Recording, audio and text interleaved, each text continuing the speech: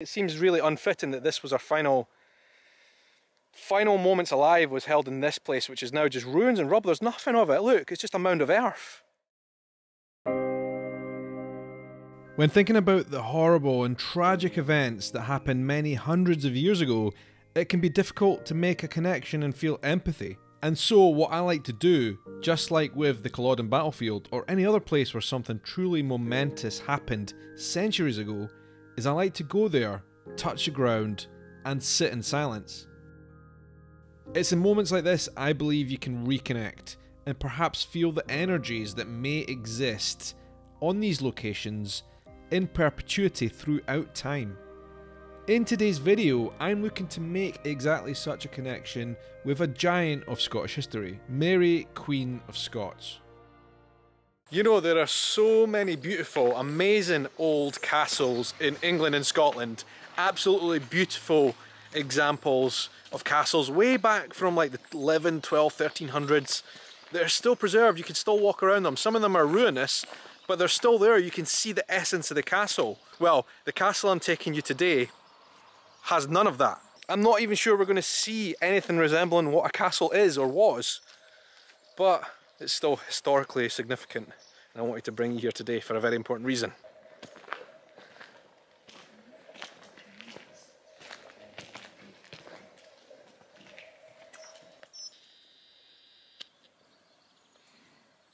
Here we are, and literally, like I said, there's not much here other than a very pretty green grass area.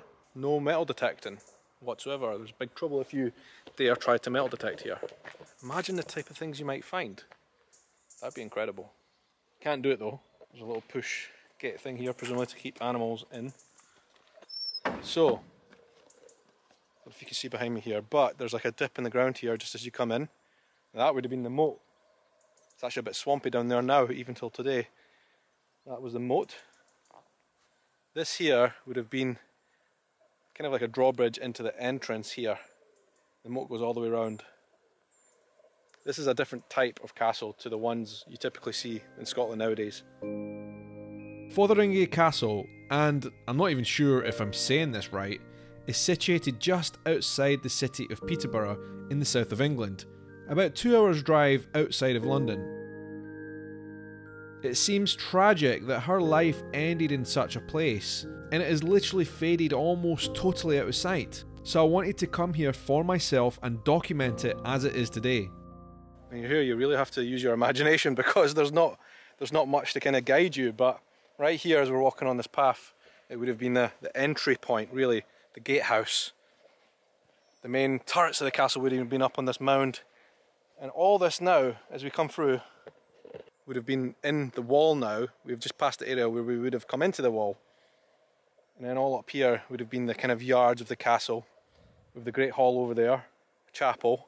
I've actually just come across something quite funny, because you don't see this often in England, and that is some thistles, which I think is quite fitting considering what happened here. So many grasshoppers. Grasshoppers everywhere here. Really kind of guessing here. The big mound up there, where the kind of high bit of the castle would have been. Towards this end of the moat goes all the way around here. Towards this end would have been the chapel, and the hall would have been towards the back end here. And it was the Great Hall, which had 300 people in it, and that fateful day is where Mary Queen of Scots would have been beheaded. Kind of feel like we're standing on sacred ground here. Kind of feel like we're walking through and standing on right at this moment, sacred ground. It could have been anywhere here where I'm standing. Could have been the exact spot. I'm now standing up on the opposite end of where the main kind of turrets of the castle would have been. So this would have been the outer wall, and then the moat down here. And the Great Hall would literally have been right here in this patch of grass in front of me. We're going to have to use our imagination, folks, but you know, the sounds here, the sounds of the grasshoppers and other insects. So weird to be walking through a place where such a big historical event happened, and where someone who was a true Scottish legend someone whose story has been passed down through generations for hundreds and hundreds of years, was unjustly executed by her own cousin, the Queen of England. Mary Stuart, or Mary Queen of Scots, her story is long, full of adventure and deeply intriguing. She reigned as Scotland's Queen from the years of 1542 to 1587. I won't go into her early life story, but the reason she ended up here is that her cousin, Queen Elizabeth I of England, became fearful that Mary was seeking to take her throne. Mary, who fled Scotland due to political struggles within Scotland, initially sought her cousin's protection. Instead, Queen Elizabeth put Mary in prison on charges of treason. Mary remained in custody in England in various different castles for 18.5 years. After 18 years, Mary was put on trial and was found guilty of a plot to assassinate Elizabeth. And so she was brought here to Fotheringhay Castle. Her story doesn't quite end there though, with Elizabeth failing to produce an heir. Mary's only son, James, became the King of Scotland and England, becoming the first king to unify the crowns of Scotland and England together. So Motte and Bailey Castle is basically a weird design that they did back in those days, where the motte was built on top of a kind of mound of earth, which is where I'm standing right now. It's like a big pile of earth, and the motte would have been built up here. The Bailey within the castle walls was down there. And you can almost just make out the perfect outline. So basically from the river there all the way around here was a big moat, and within that moat, on that flat bit of ground round there, is where the village, not a village, is where all the kind of outhouses of the castle would have been, including the Great Hall where Mary Queen of Scots was beheaded, down on that flat bit of land there on the grass.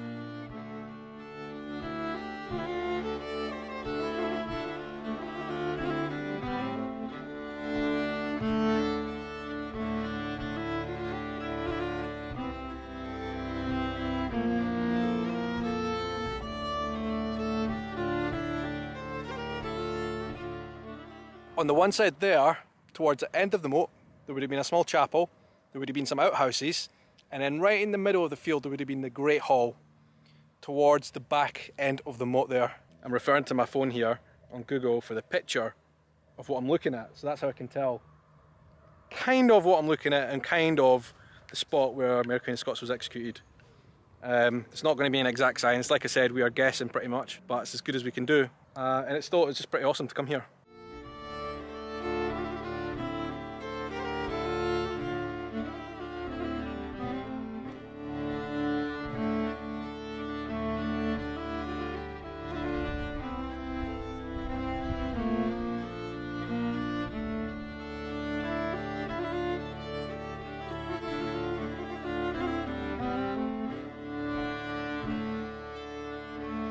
Down here next to the river, they've got this big giant kind of brick thing encased in a fence.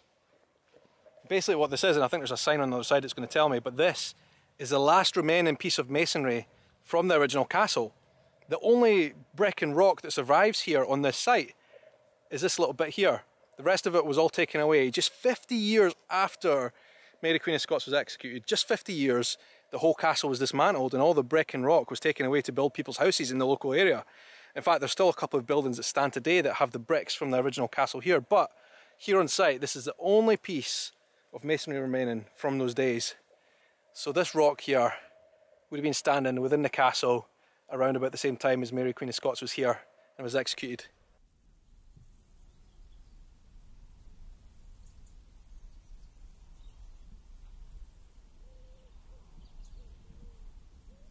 You see here, there is a plaque next to the bit of stone keep, the last remaining stone of the castle. In memory of Mary Stuart, Queen of Scots, it says, beheaded in the Great Hall of Fotheringhay Castle, 8th February 1586. This memorial was placed here by the Stuart History Society in 1964, and it's no accident that I've got the Stuart tartan on today.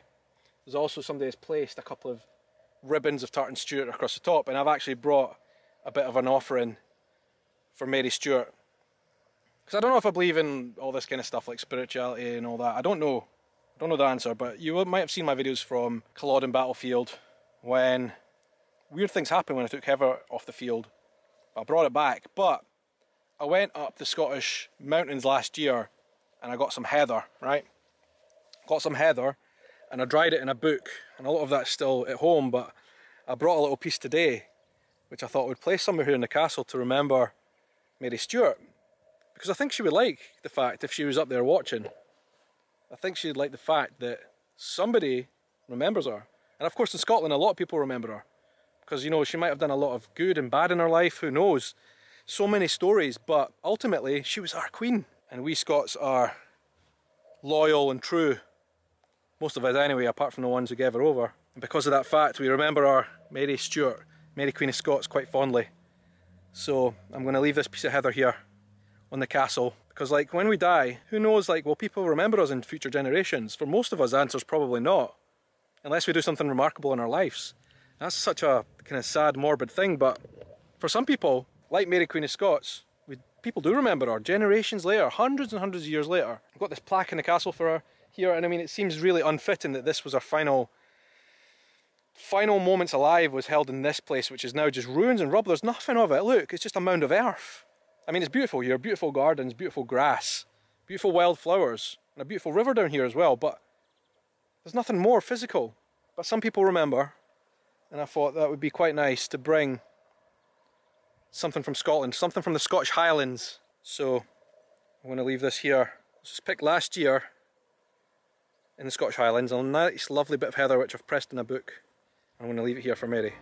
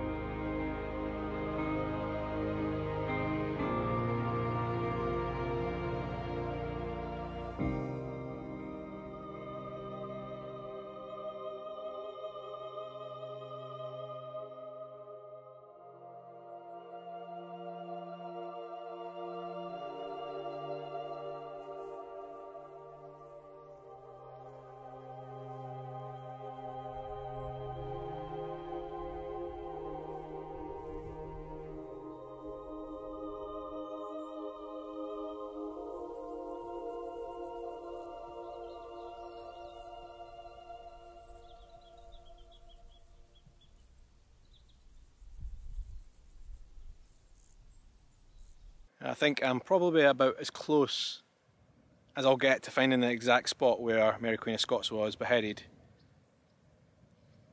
The back wall, the moat, the castle was there. Chapel, the lodging house is just over here. The main hall would have been in this general vicinity. They crammed 300 people into that hall that day. Mary Queen of Scots, when she came out, she was wearing black robes.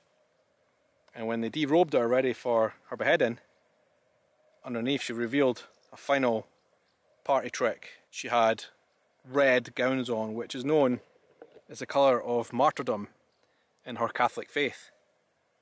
It was a final surprise. She said a prayer, she put her head on the block. An executioner, first attempt, actually hit her in the back of the head. It took 3 attempts to sever her head off. Brutal, brutal ending. And underneath her dress, legend has it that she had a little terrier dog, and it was found cowering under her dress just after she got beheaded by the executioner.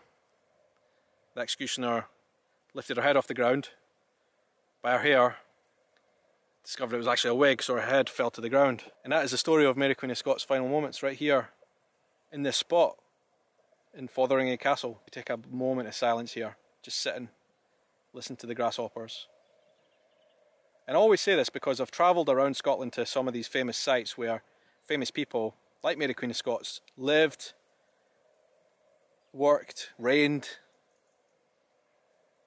raised their kids. You know, Edinburgh Castle, Holyrood Palace, Craigmillar Castle, all these places close to me in Edinburgh where she was. And here was her final moments alive. It feels like I'm on sacred ground, and it feels like here in the peace of nature, in the sounds of nature, in this spot, it's about as close as I can get to connecting with her, really. You know, like I said, I don't know if I believe in spirituality and all that kind of stuff, but if that is real, I mean, this is about as close as I'll get to it, I would imagine. Nothing but the sound of grasshoppers. Up there behind me is the moat, the high point of the castle. Down here where I'm sitting would have been exactly where the Great Hall is, or was. Such a peaceful moment, such a peaceful spot. And it is in this moment that I can sit here and try and connect a little bit. Connect with a true Scottish legend. Drawings of the castle from the time give us our only glimpse into what the castle must have been like in those days, and on the day of the execution. Meanwhile, there are also many detailed drawings of the execution event itself, and lots of stories from the day. Something really fascinating is you're not allowed to do any metal detecting here. And here, by the way, is the exact spot where Mary Queen of Scots would have had her final moments in the Great Hall, right? You're not allowed to do any metal detecting, to disturb the ground, to do any research or anything like that. But, as you can see here, there's a rabbit mound with rabbit poop right there. The rabbit has disturbed this, and all over here there's little rabbit holes. And they've disturbed the ground a little bit, and some of the things they've kicked up out of the ground, you know, quite deep in the ground, were probably masonry from the castle, like this little stone here. I mean, who knows, but it would have definitely been here. This rabbit's probably kicked it up from a foot or two down below. This is a bit of masonry that definitely would have been part of the castle, maybe part of the Great Hall itself, where Mary Queen of Scots was in her final moments. It's fascinating. Look, here's another one, that's a rabbit hole. Lots of rabbit poop there, and you can see some of the stones that have been kicked out by the rabbits. Could have been part of the castle's foundations, part of the Great Hall's foundations maybe.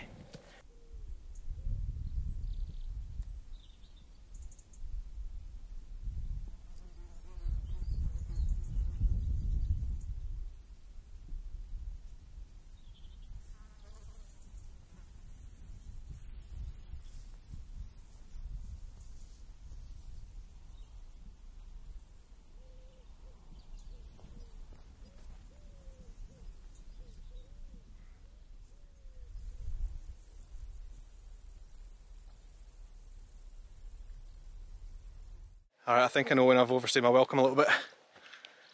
It is about to absolutely hammer down. I'm about to be caught out. There is a tin roof here though. This might do. Found a barn. Oh my god. Do you hear that?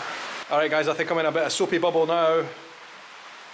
They said today the weather forecast was for it to be clear until mid-afternoon, and then it was going to be heavy downpours for the rest of the day with severe chance of thunder and lightning, and I'm pretty terrified right now, I have to admit.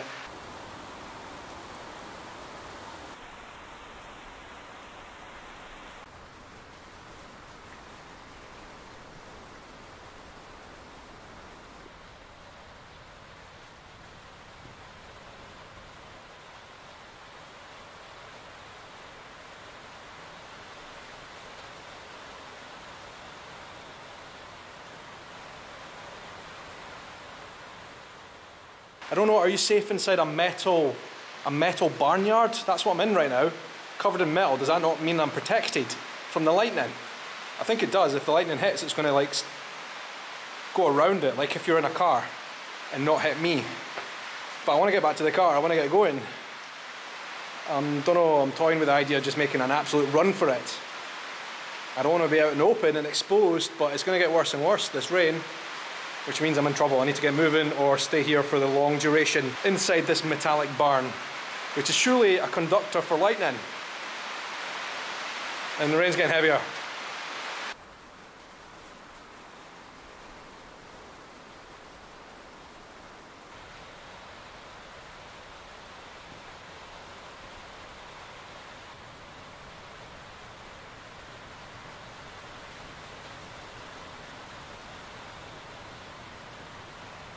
I'm like a ball of sweat right now. The humidity here is unbelievable. I've got good news and I've got bad news. Bad news is it looks like I'm stuck here for the duration. The good news is the sound in here is epic of the rain hitting the metallic sides and the roof of this barn. So what I've done is I've recorded a good recording for my ambient adventure channel where I record relaxing sounds for you guys to listen to help you relax and sleep and all that. My god, the light here is playing havoc on... I don't look like that. That's unnatural, that's better. So in this barnyard, I've recorded some ambient sounds for my ambient adventure channel where I make videos and sounds for you guys to relax and sleep, like raindrops. So I took the opportunity and I've recorded the sound in here and it sounds great. But I don't think I'm leaving here anytime soon. That's the bad news. Join me in part 2 where I eventually escape from this shelter, get caught in a biblical storm and end up on national television. Patreon members get early access and I'd hugely appreciate if you'd consider becoming a member, supporting my content and getting access to some really great benefits. Thank you so much for watching. Please consider sharing this video with your friends and family and I will see you next week.